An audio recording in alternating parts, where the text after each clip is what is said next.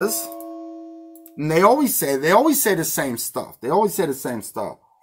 I'm going to be here in a long time on this video, I already know. Okay, so let's continue. So, in whom ye also trusted after that you heard the word of truth, the gospel of your salvation, in whom also after that ye believed, you were sealed with the Holy Spirit of promise.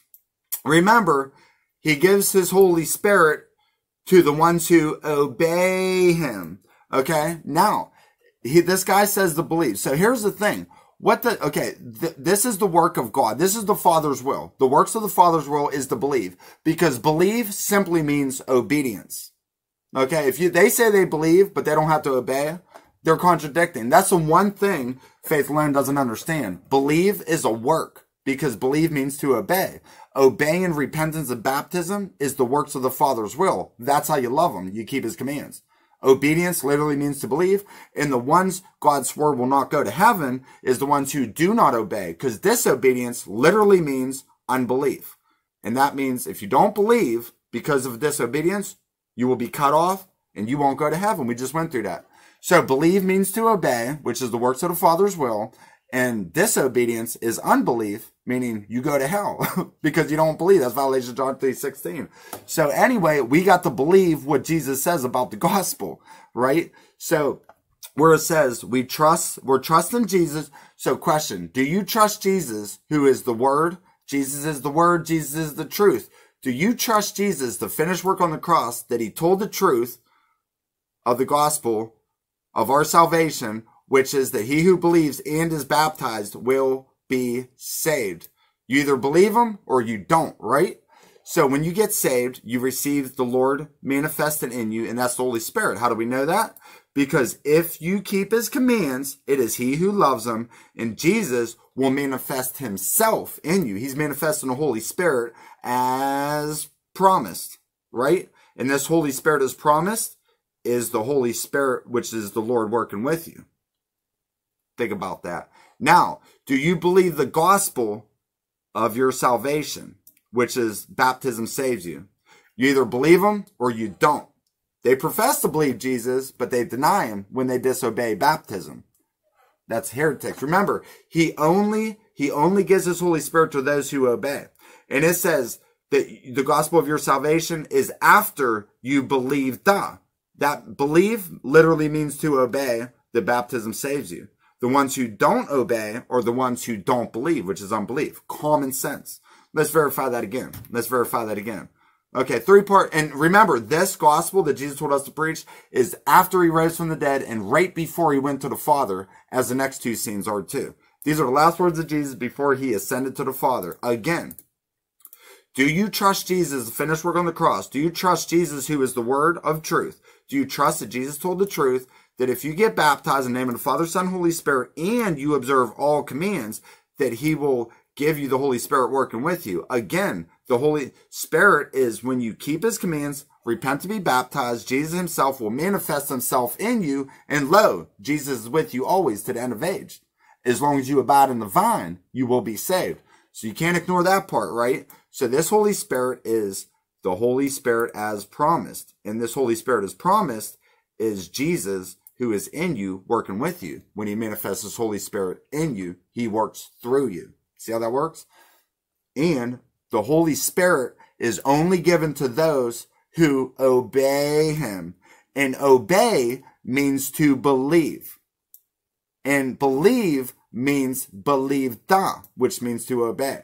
The ones who disobey is unbelief. Do you believe that we are to be baptized? You either believe him or you don't. Remember, the gospel, part of it is baptism. Do you believe the gospel of your salvation? Think about that. Next one. Okay. So, now, just a three-part verification. One for the Father, one for the Son, and the Holy Spirit, right? So, do you trust Jesus, the word of truth? Do you trust Jesus when he says that repentance and the remission of sin should be preached to all nations? Remember, when you repent from your, like Peter said, repent and get baptized. Why are you getting baptized in the name of Jesus? Oh, for the remission, forgiveness of sins. This is baptism right here, people. So when you repent and you get baptized for the remission of your sins, you will receive the Holy Spirit as promised. And that Holy Spirit is after you keep his commands, repent, be baptized, that shows you love him, and Jesus will manifest himself in you, and that Holy Spirit that he manifests in you is the promised Holy Spirit, as promised. And he only gives the Holy Spirit to those who obey him, right? And obedience literally means to believe. And the Holy Spirit of promise is that promise right there. And this is the gospel of our salvation. Repent and be baptized in the name of Jesus for the remission of sins, and he will manifest the Holy Spirit in you, and he'll work through you to the end of age. You got to endure it to the end. It helps you. So, in other words, do you believe this?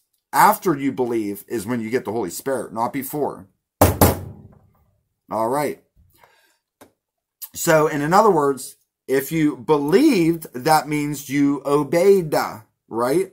And the ones who do not obey repentance, which means they're free will sinning, that means they will not enter in because of unbelief. Disobedience is unbelief, and what it means to believe in Jesus is to obey. And remember, many will profess to believe in Jesus, but they deny him when they disobey him. That means their heart is far from him, and they're trying to receive God's grace in vain, following the teachings of men. Faith alone, grace alone, eternal security. Those are the teachings of men. It's not in the Bible. But what you see on screen is. Now, brother, who sent me this comment, you said you got to believe him. You believe you got to repent? Do you believe the word believe? It literally means to obey. And do you also believe that God swore that the ones who do not obey are the ones who don't believe? Do you believe that? You either believe him or you don't. Call me a liar. You better know what scripture. If you're going to preach the scripture to me, brother, who sent the comment, you better know what the word believe means. If you think you can profess to believe and not believe anything Jesus says, that's what hypocrites do. Come on now. He only gives the Spirit to the ones who obey. Okay, let's move on. I got a lot more to go through. What else I got going here? What else I got? Oh my goodness. Look at this. Look at this. Okay, so this guy says, where am I at? Okay, let me finish this last 15 minutes off, and then I'm going to take a little break, then finish it off. This is an hour of yapping away here. But hey, I'm breaking down the scriptures. I don't speak my own words. You put the scripture in front of my face, I'll tell you what it means. Very simple. And I can connect them like dots, like it's a puzzle piece. All right. That's where the autisticness starts kicking in. That's how you put the scripture together. You got to be autistic. Screw a pill. Stick with Jesus. Let's continue. He says, I either